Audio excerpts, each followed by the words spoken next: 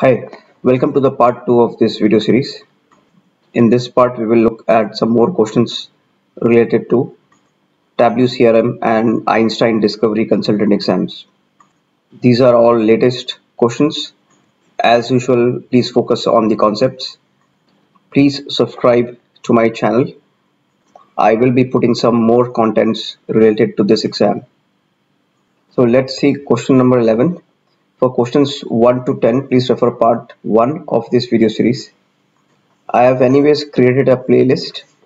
If you go to the start of the video or the playlist, you can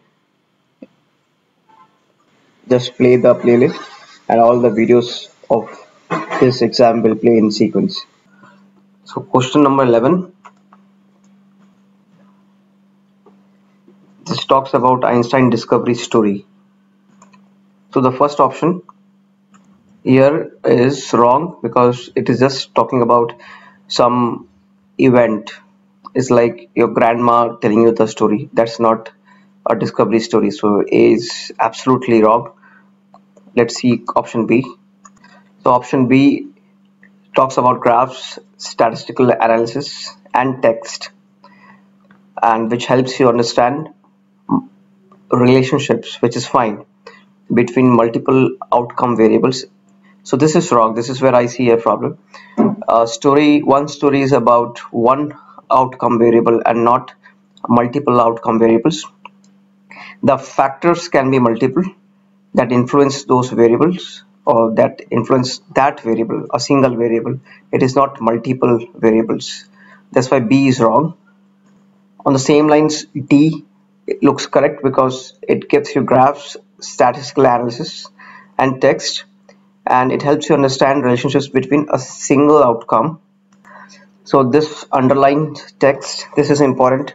One story is about one outcome variable. One story is not about multiple outcome variable. So one story, one outcome variable. It is just like a story. If you're talking or if you're narrating a story to someone, when you narrate it, you have a protagonist, and that is a single character. It's just like your Bollywood movies. If you watch Tom Cruise movies, one story is about Tom Cruise. There may be other factors, a heroine, a villain, influencing that character, but one story is about one character. Similarly, here one story is about one outcome variable.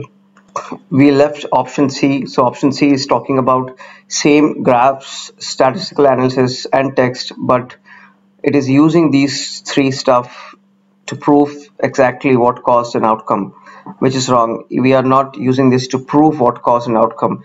We are using it to help you understand the relationships between the variable and the influencing factors. So C is totally wrong. So this is our answer. We'll lock it and move forward. Let's look at the next question, which is question number 12. So this is an interesting question. So when you're using Einstein Analytics assets and when you create a template, so at the time when you are creating a template, when you are creating an app using a template, what assets are created? So for example, you already have a set of app data flows and so on, and you are using it to create a template. And when you use that template to create an app, what happens is, if you scan through the options, option A, so this is talking about apps. The app is created, data flows are created, data sets are created, which looks awesome, and dashboards are created. But permission sets are something which does not qualify, because you can use an app template to create an app, but this app is totally different. You do not want to share the permission sets. You do not want to inherit the same permission sets, and you do not want to inherit the same set of users. That's why A and C, if you see this, A looks more correct. C is not using data dashboards, but also adding users. So users, anything to do with security, is not brought over by the template. I repeat, So this is the rule of thumb. Anything related to security is not brought over by the template, whether it may be users or permissions. So please memorize this thumb rule. This is our second thumb rule in this part. The first thumb rule was one story is related to one outcome variable. So we now know option A and option C are wrong because both has security stuff, users and permission sets. Now option D, it says an empty app, so nothing is created. It's just an empty app, which is absolutely wrong. Otherwise, what's the use of using an app template if you create nothing out of it? So in a typical BI world, we usually create a report and then we convert that into a template so that we can inherit a lot of stuff. We don't have to recreate it or reinvent the wheel of each time you're creating a report. The same concept if we use here, because Einstein Analytics is a BI tool. When we use the same concept, why would you use a template to create an empty app? So this is wrong. So this leaves us with one option which is correct. When you create a template, when you use a template, you are creating an app. Your app has data flows, data sets, and the dashboards. And then you can make some changes based on your requirements. So here goes our answer. We can lock this and move forward. Let's look at the next question, which is question number 13. So this question is another interesting one. You have a company called Universal Containers. This company thinks that it knows everything about its business, everything. But what happens is they were using Einstein Discovery. Einstein Discovery is a AI tool, and it identified an unexpected pattern. Probably the data was flowing in, some new data came in, which is showing an unexpected pattern. Suppose this is the pattern. Suppose this is a sales pattern. Towards the end of the year in December, due to Christmas, there is a lot of sales happening, and hence the pattern shows a lot of sales might happen or would happen. But probably some new data surfaced, which is bringing that, making that stable pattern as unexpected. So what they do is the company, they call in the departmental experts and they're holding a meeting for the next steps with the Einstein consultant. Suppose you yourself one day become an Einstein consultant.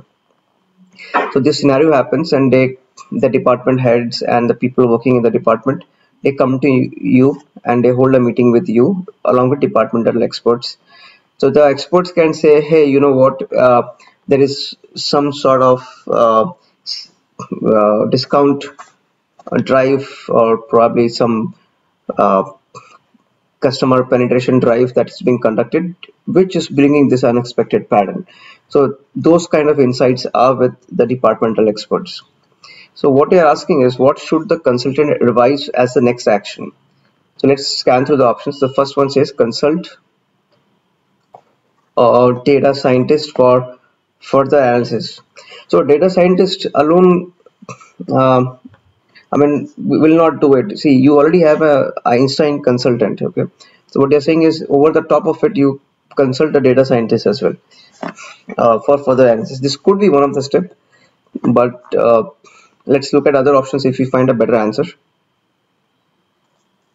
So determine if the pattern is a data issue or a new insight. So this is the first immediate step we would do, because we are getting these departmental experts. You see these departmental experts along with Einstein consultants, and we are holding a meeting. So what would be the outcome of this meeting? It might be that there is a data issue.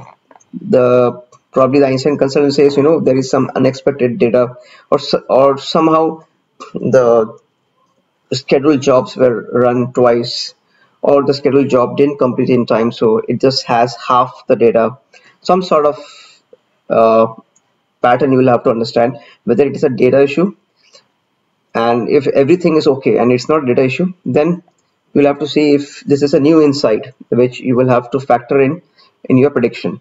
Maybe there is a new insight, the market dynamics has changed, maybe there is a new competitor which is eating up your market share, and you will have to probably take it with a pinch of salt. So since B is more correct as a first immediate action, A A can be an action post that, but the first immediate action would be to determine whether it's a data issue or a new insight. Let's look at option C. Filter out the data that causes an unexpected pattern. So suppose you're getting some unexpected data from particular region, suppose from California, you're getting unexpected data. So what it says is you filter out. So now you have removed all the data coming from California. You have removed it, and then you analyze the new results. So what's it that doesn't help you because why would you filter it out? Because if you do that, then you are removing one good chunk of data from your analysis, and that is not going to give you a good prediction. So C is definitely wrong. D says forget about doing an analysis whether it's a data issue or new insight, accept it as a new pattern and have confidence that Einstein knows the business as accurately as a customer. See, this is a wrong statement. Any tool, whether it be Einstein or any other AI tools, they do not know the business as good as the customer. They do not know it.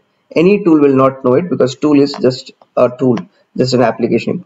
It is still not a replacement of the human being. So we will lock this answer and move forward. Let's look at question number 14. So this one talks about like which three parameters. So when you are using compare table formula, so there are which three parameters can be used. This is a question. This is a compare table question. Which three parameters can be used? So the first one says calculation. So that is definitely there because compare table is used to create a calculation or a formula. So A looks correct. B says column color. We have nothing to do with column color when you're uh, creating a formula field.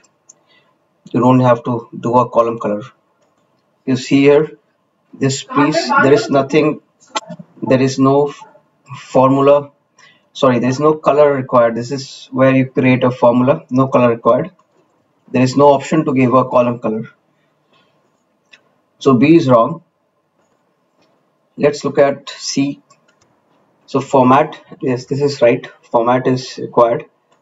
If you see this documentation here,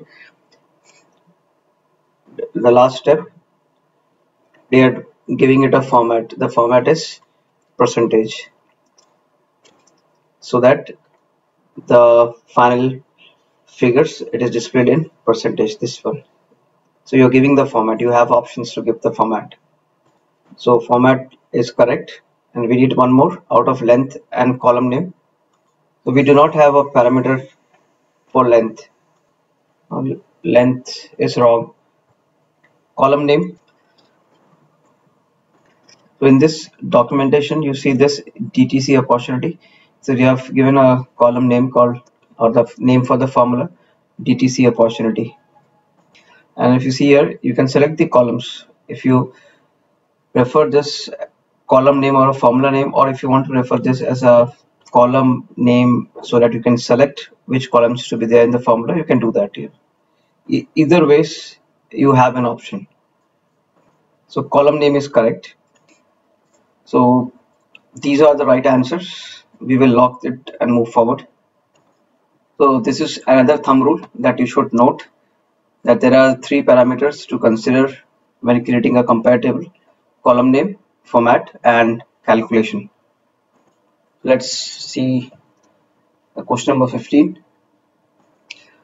So what is the max analytics API calls per user per hour? So you'll have to make sure that you understand these limits. So if you see here, the max is 10,000 here. So you will have to mug up these numbers. So 10,000 is a good number if for each user per hour, because API calls, like what more API calls you would make in an hour. 10,000 is enough for that. You do not need a 50,000 or 1 lakh or 100K, and 5,000 for a max limit would be a bit less. So 10,000 is correct. That is what's the standard number is given. Kindly subscribe to my channel. This brings us to the end of part 2. See you in the next part.